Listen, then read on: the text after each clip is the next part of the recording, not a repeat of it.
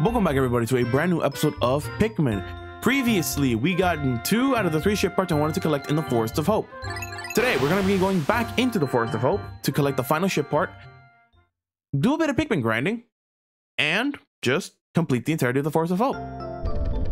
But today, our game plan is just to collect the final one. As you saw previously, we opened up a way with blue Pikmin to gather the ship part. But instead of doing that, I'm gonna grab 100 reds. I'm gonna grab 100 reds, not for the fight, but to deal with the Bulborb that's actually over there. Because Pikmin AI being Pikmin AI, they don't take the ship part through the water, even if it's blue Pikmin. They take the shortest path, which actually is the shortest path, the ledge, but they walk past this Bulborb. So I'd rather defeat him, just so the Pikmin don't die.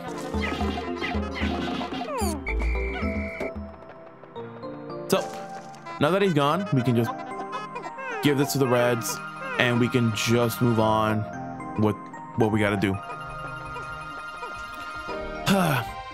So day 14 and we're almost halfway through the game, guys. Not through ship parts, that was God's way away. But we're actually almost halfway there through the time limit of this game. 15 days would be the halfway limit for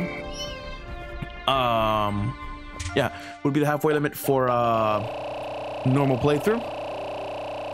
And yeah, honestly, I'm very surprised that we've gotten a decent amount of luck in this one, even though I feel like I lost more Pikmin in this recording than the previous one.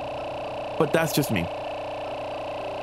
So let's get all 100 blues. If any of them go to the grass, that'd be great, because we're gonna need a bit for we're gonna need a bit of nectar for where we're gonna go to.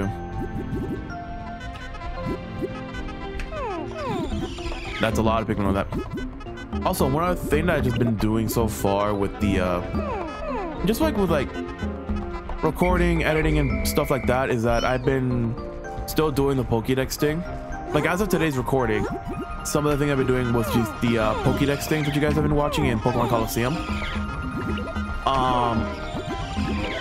It's not bad. I've just been doing a couple more edits of it before I've been actually sitting down to record it. Because as you guys have been, I think you guys should know at this point, I record these in advance, quote unquote. And I get to talk about like the things I do, but the Pokédex is more like a it's like a little personal thing for me, because I'm trying to see if I can actually make it work, make it look appealing, and actually make it informative, because it is a Pokemon playthrough, and the only thing that I didn't want to account for, and you guys have probably seen, were stats and evolution. Because it's not that I know you guys have played Pokemon games, it's more in the sense that in Coliseum, perhaps, at least, you don't need to preoccupy yourself with evolutions, because the game starts you at mid-20s, and later on through the game it gets a little higher and higher in levels as you've been watching. So I didn't want to like waste myself with some evolutions. If there were some evolutions or Pokemon with evolutions, I would have just said them and like made a little note on the side as well. But for now, I hope you guys have been enjoying those Pokédex things. All right, here's another Armor Cannon Beetle. Another fight with the Armor Cannon Beetle, which is really cool. So the blue Pikmin are not gonna do as much damage as the red, but we're gonna do a lot of damage to the back because it is good. Get out of the way! Stop attacking his leg.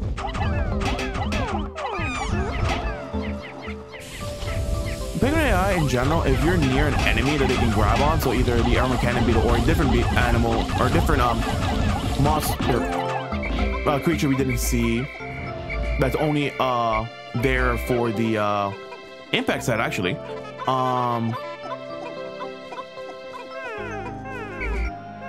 You get to see you can see how it is, and they usually just go for the enemy when they can. and they just disregard your commands until you call them back. At last, my radiation canopy. This turns the harsh radiation of deep space into soft infrared rays that are easy on the body. I'll sleep like a baby once I get this back on my ship. Funny thing is, yeah, if you've been watching closely to the every time Olimar blasts off, he doesn't have this canopy. He doesn't have like the little dome that is associated with his ship, because it is one of the last parts of the Force of Hope, and you're not supposed to get it until you get blue Pikmin. You can get it early if you want to sacrifice a couple of your yellows, let them drown with the bomb rock to deal with it. But other than that, it's just, you're not supposed to grab this early. But with that, we're actually pretty much done with the entirety of the Force of Hope. I could just use this time to grind a bit more Pikmin, get my colors up for some other Pikmin. But I'm just not gonna do that. If anything, I can actually do what I wanted to do as well. Which, yeah, let's do that. Radiation canopy. I'll have to inspect it later to make sure it hasn't cracked. I'll be in for even more trouble if I had any radiation leak. And I'll recover 28 out of 30 ship parts. If I can just find one more, I should be able to increase my ship's capabilities. So yeah. With that, we are done, and well, this is just going to be a double day recording, which I don't mind, because with this done, we can just do something else. So right now, it's like we're like 6 minutes into this damn video. Nothing else interesting shows up. As soon as you collect every single ship part, you can go around, defeat all the enemies that are around here, grind up your Pikmin more. But I'm not going to do that. As you know, you can hit the minus button to go back to what you were doing as a pause menu, go back, like finish the day completely early, or you could just go back to a previous save. I'm just gonna go to sunset because through my notes and some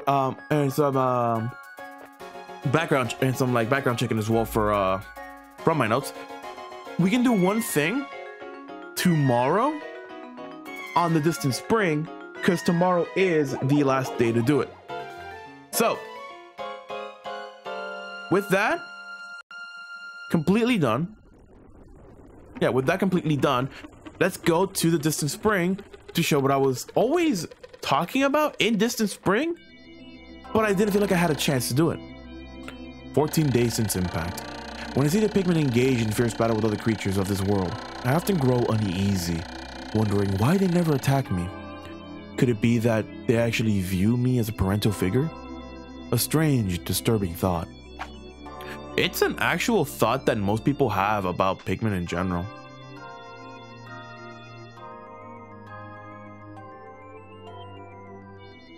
$65. And apparently my reds went up. Oh no, my reds went up because how small the yellow and blue are. Funny. 65 sprouted today. I don't think I let the Armored Cannon Beetle get up. But we're gonna be going back to the distant spring, because if my notes are true, and I feel like they are true, something should still, you know, the little egg we saw back in the distant spring whenever we did this in like 4 days.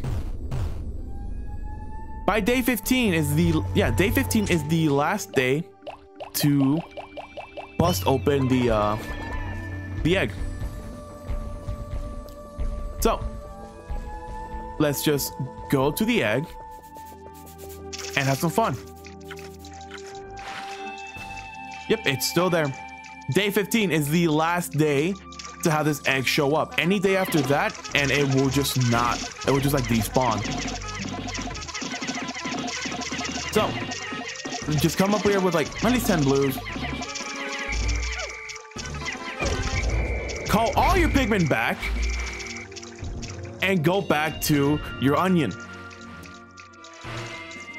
If this was Pikmin 2, the music would be blaring right now for a little mini boss thing.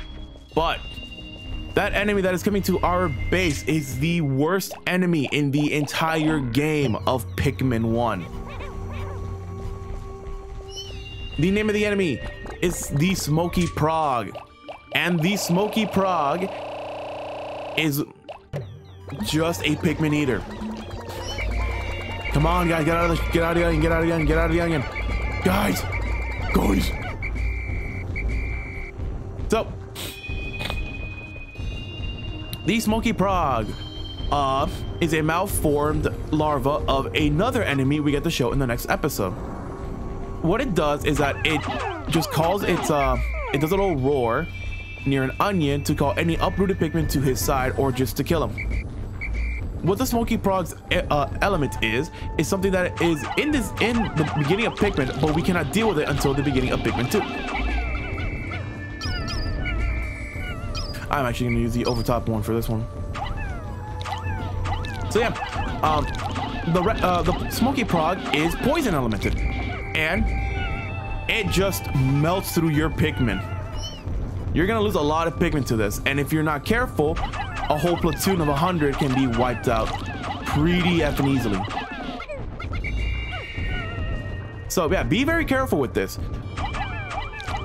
Honestly, if the Smoky Prog was brought back in Pikmin 2, it would have been a lot easier to deal with them because white Pikmin are a type of Pikmin that are resilient to poison. We're almost done, and we're still losing a lot of Pikmin to this. But honestly, for me, what the Smoky Prog gives you is kind of worth it in a way for what you get. Also, what the fuck? None of them died. Defeat the Smoky Prog, and we get our treasure.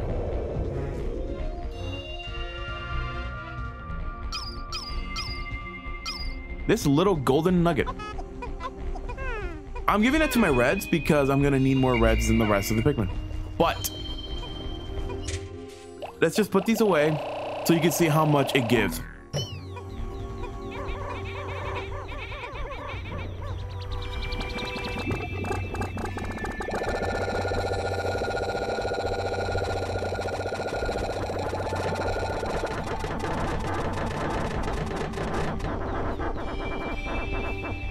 That golden ball that the Smoky Prog drops gives you exactly 100 Pikmin. And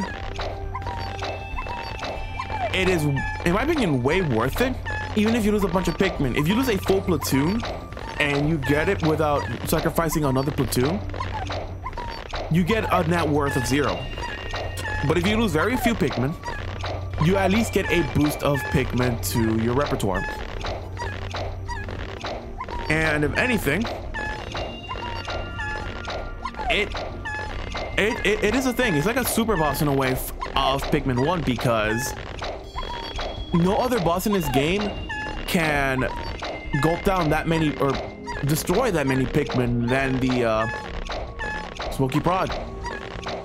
And I stated, the Smoky Prog is a malformed larva of a different enemy in a different area that we get to show tomorrow because this was a double day recording. We got the final ship part in Forza Hope and we showed the Smoky Prog. Tomorrow, we're going to be going back to the impact site to pick up the final ship part there and actually show the remaining 2 enemies we can fight. Let's just give Nectar to these yellows and we'll just end the day prematurely again. But yeah, the Smoky Prog is pretty fun to fight, but honestly, I'm very surprised that they never brought him back to other like Pikmin games. Would it have been too hard for like newer players to deal with? Kind of, but that's the whole point of like having new people play an old game or having new people play with the challenge, because it's just fun to see how people would deal with the Smoky Prog, because usually how most people fight them, they have the Pikmin right there and you just see a bunch of souls and a bunch of ghosts of the Pikmin like come out, and this is like the one time, like this is the one time you get to see like the whole rebirth of Pikmin come back to the ground, because it always fights you. The Smoky Prog always fights you in your base. He always goes to your base to call up Pikmin near the ground to his side or just to kill them. So like anytime any Pikmin are lost, they're gonna be here in this general triangle to deal with it. But with that, we are done with 2 days worth of recording and exploration. Not as long as some other episodes, but more jam-packed than other episodes. We defeated another armored cannon beetle, got the final ship part in the Forest of Hope, came back to the distant spring, fought the Smoky Prog on the last day it could have showed up, and we just had fun. With that, we're gonna end off today's episode. 15 days since impact. Smoky Prog, this hideous beast comes from a strange hard egg. Its mollusk-like body is wrapped in an unpleasant gas that suffocates any Pikmin that inhales it. Attacking your head is successful, but it's best to eliminate it in egg form. Yeah, you can actually beat the Smoky Prog in the egg. If you have enough Pikmin, 100 blues, to go up and fight the egg, you can actually crack the egg before you fight the Smoky Prog. And it just mitigates the entire fight. But I wanted to show the Smoky Prog fight because it just seems more fulfilling to show you how it is. But with that out of the way, next time on Pikmin, we're gonna be going back to the impact site to, well, get the final ship part there, find 2 more enemies that are time exclusives, and hopefully knowing where we have to go for our final ship part, because all of these added up is 29. So hopefully next time we also get to see where we have to go for our final ship part. Thank you all for joining me today, and hope you all have a wonderful day.